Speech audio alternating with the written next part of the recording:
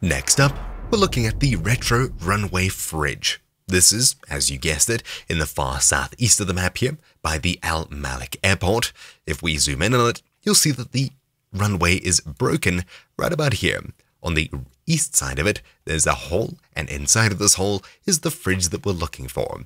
So if you're traveling over there, it's best to travel probably by boat. Otherwise, if you're on the land, it's not too far of a jump between these 2 points here. For me, however, I'll be approaching it from the water. So here we go, right in the center of this.